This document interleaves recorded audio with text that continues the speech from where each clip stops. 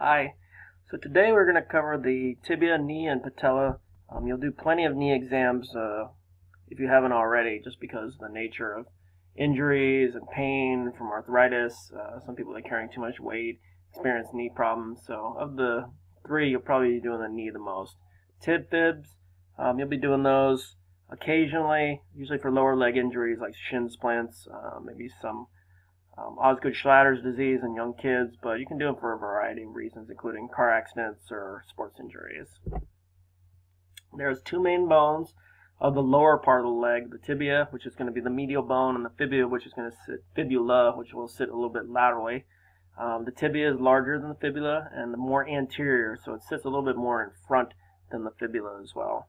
The weight-bearing bone is the tibia. You can get by without the fibula. It just really kind of helps lock the ligaments in place along the sides and kind of bring a little bit more balance and balance to the joints and such. Just some anatomy that we have. You are going to have a lateral and medial condyle. It's going to be based on this anatomic position. Tibial tuberosity, which you see as number 3. There's a small bump that you're going to feel on the very anterior portion of the bone. You can usually feel it just below your kneecap. It's a little bit of a raised ridge right on there. You can see that radiographically pretty well too. Medial malleolus, lateral malleolus are going to be at the bottoms. That's going to make up the ankle joint like we learned last week. And the head of the fibula is actually going to be on the proximal portion, or superior. Excuse me. There's just some additional diagrams that you can look. What you should note here is that there is a proximal tibiofibular joint as well as a distal tibiofibular joint. So you have to be specific when you're talking about the joint spaces there. First image, the AP tib fib. It'll be at 40 inches. Typically, you can go a little bit higher on the SID if you need to, especially with longer legs, but usually 40 inches. Tabletop, it's going to be on small focal spot. You are going to use a 14 by 17 cassette, but you are going to have a diagonal orientation like you see here. So you're going to go from one corner to another corner, just because that's going to give you a little bit more length, which you typically need to get the entire joint space of the tibia on there, and then both malleoli at the distal end. The lateral tib fib, pretty much the same. You're just going to center mid part of the leg. Just make sure you include both joints. A lot of times students will overestimate the amount of space they have proximally or more superior. So you want to just concentrate on where the lateral and medial malleolus are. If those are on the edge of the cassette in the corner, you'll typically just make sure that this is lined up properly and you'll get the entire knee joint on there. But you typically see a lot more misses down low than you do up high. Fractures, you can get significant fractures from sports-related injuries. If you're an Angels fan, you remember this grand slam walk-off or home run that won the game. He came down on home plate and actually broke his leg and was gone for the season. And that's a manager right there with his opinion. Tibial rotting is typically the course of treatment for this. Depending on how bad and how severe the leg is broken, whether both of them are broken, they can put a rod right down the middle. What they do is they'll bend the knee a little bit here. They'll drill out the cortex in the surgical ward, and then they'll basically hammer in this rod all the way down. X-ray part of it is we're going to make sure that that is going through the bone and it's not going at a weird angle where it's going out to the side and maybe further breaking the bone. Once the bone is into the orthopedic satisfaction, they'll usually put a couple screws to anchor it in, and then the bone should heal itself in 6 to 8 weeks normally. They can't put these little spikes around on the bottom with the thinner bones. Obviously, you can't rod this bone because it's not thick enough to do that. External fixators on the outside, they're doing some bone lengthening. Typically, if they're doing bone lengthening, which is a completely voluntary kind of surgery to kind of add height, is that they will cut the bones, they will space them apart, and then new bone will grow in between these spaces, and then you'll actually have a little bit of added height. You'll obviously have to do it to both sides, both legs, to make sure that everything is not off kilter. AP knee, 40 inches, small focal spot again. This is going to be in the table bucket though. You can do these tabletop, but you have much more success doing them inside the bucket to kind of clean up the image a little bit more. You're getting a little bit thicker towards the knee and more proximally than you are going distally on the tib fib, where it's still relatively thin, that you don't need to have a grid. Use a 10 by 12 cassette lengthwise. Central ray is going to be a half-inch distal to the apex of the patella. So the apex of the patella is right here, this little point. Half-inch to that should put you right over the joint space, which gives you an equal amount of femur, an equal amount of tib fib. Make sure that you're shielding. In the old days, they used to teach a 5 to 7 degree cephalic angle to kind of get into this joint space a little bit more, but that's a little bit dated in terms of what's happening nowadays. Rotate the leg in 3 to 5 degrees. Typically the leg will fall towards the outside when they're lying down on their back, so you want to make sure that the kneecap is right in the middle of the femur. So it's just a general slight rotation of the leg towards the inside. Leg should be fully extended. Equal amounts tib fib, femur should see the outline of the patella. You're not going to see completely the patella without any superimposition because it is behind the bone, but you should be able to make out the edges of it pretty well. Lateral knee, 40 inches, same thing. CR about an inch distal to the epicondyle. So above the condyle here is where you have your epicondyle. Really, if you just look at where the bend in the knee is really where you're going to center your central ray on there. You're going to use a 5 to 7 degree cephalic angle.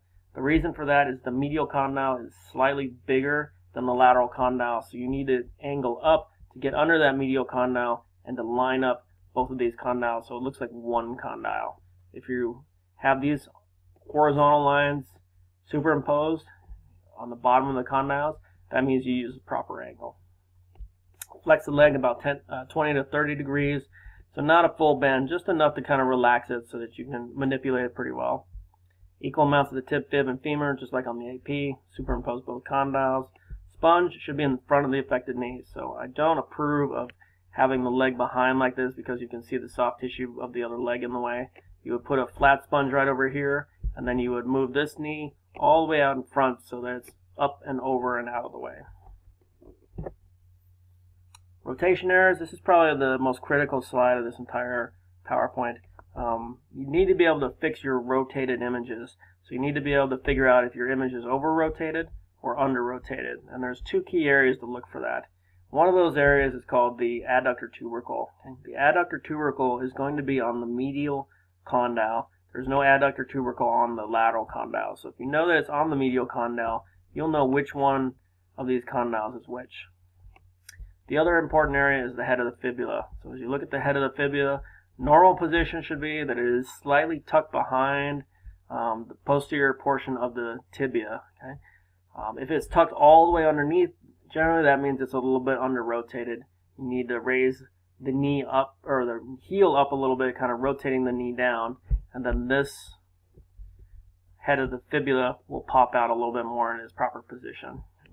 If you see the adductor tubercle in profile like you see here, it's the same thing. This means it's a little bit under-rotated. You need to lift the heel up a little bit, and this adductor tubercle should be lined up with the rest of the bone going across on here. Now if you have the opposite problem where the heel is up too high, the adductor tubercle is going to be in front of the back portion of the femur and it won't line up. What will also happen on the opposite side of the leg with the head of the fibula is that it might be out all by itself. And if it's out all by itself, typically it means it's over-rotated a little bit too much. We'll explain these a little bit and give you plenty of samples in the film evaluation in class as well. Internal oblique knee. You're going to do a medial oblique typically just to see the head of the fibula here. We want to get the tibia away from this bone here so that we can see if there's any potential fractures in here. So a lot of times we do this for trauma. Centering is going to be just like the AP. There's no angle on this. You're going to rotate the leg medially about 45 degrees. What you need to do first, though, is you need to bend the good knee out of the way, which will automatically turn the hip slightly and make it easier for the patient to roll into this 45-degree angle. Tunnel view of the knee. This is the Holmblad method. There are many, many ways to do the tunnel view of the knee. This is the way I'm going to show you in class because it generally gives you the most efficient, less distorted image of all the Holmblad, or all the tunnel views, sorry.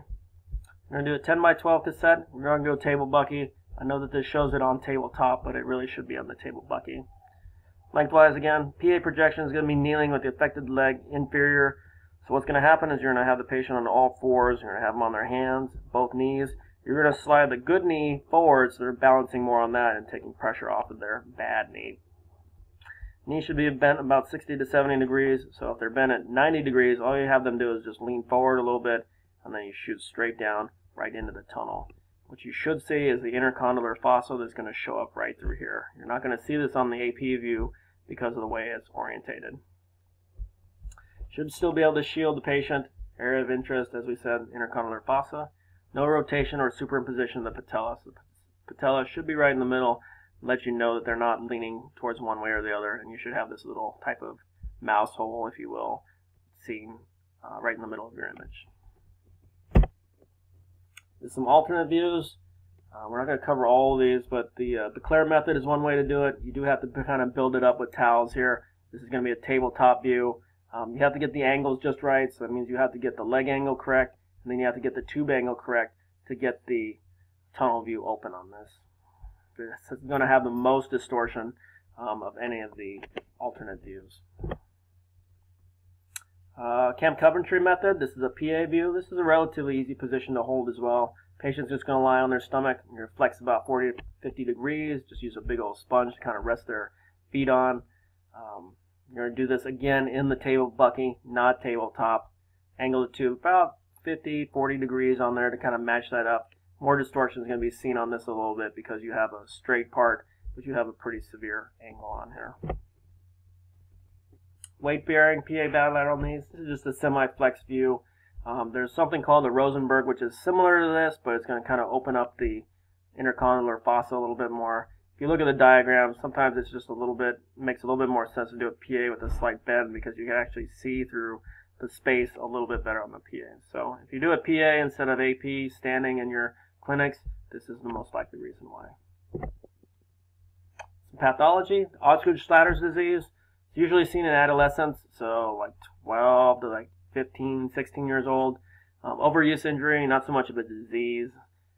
Tibial tuberosity starts to pull away from the body of the tibia. So what you're going to see is this little bump, which isn't to be confused with the kneecap, but you're going to see this little kind of hard bump across here. This is just the tibial tuberosity kind of pulling away from the rest of the bone and kind of creates this little hump in here.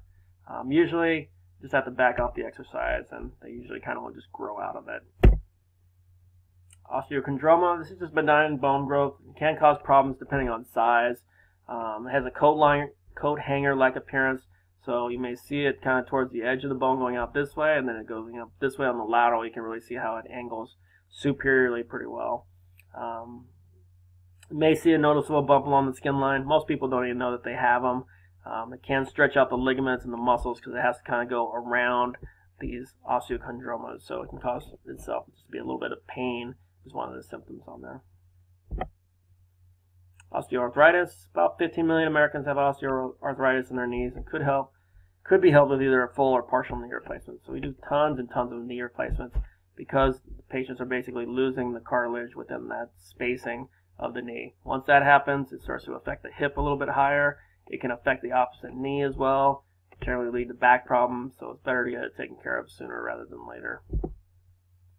It's kind of what the knee replacements look like. You're just going to cut away part of the knees and put these little metal portions on that. The inferior portion is just going to connect to the superior portion of the tibia. It's just going to kind of be hammered in. This part actually has to be cut and like adhered into the distal end of the femur. Some toe anatomy. Just the apex is at the bottom, the base will be at the top. Patellar views are just going to be a straight PA normally. You just really want to get the patella on there. We're putting the part as close to the image as possible, so it makes sense to do a PA rather than AP. Lateral patella, just a sideways view on there. Just a little bit of flex in the knee, not as much as the lateral knee. Tangential views. These are really called the sunrise, merchant, skyline. There's a whole bunch of names for them, but basically we want to see the space between the patella and the kneecap on here, and we'll show you our preferred ways in class. Tangential view, this is one way to do it. Some other views, the Houston and Setagast. It's really the only thing that changes is the angle on here, so pay attention to the angles on this. Fractured patella, you can see that the patella is in two pieces on here. You can do cross table views if needed to be, because the patients probably won't be able to move that much. There's some other miscellaneous things on here that you can look over. If you have any questions, be sure to ask us in class.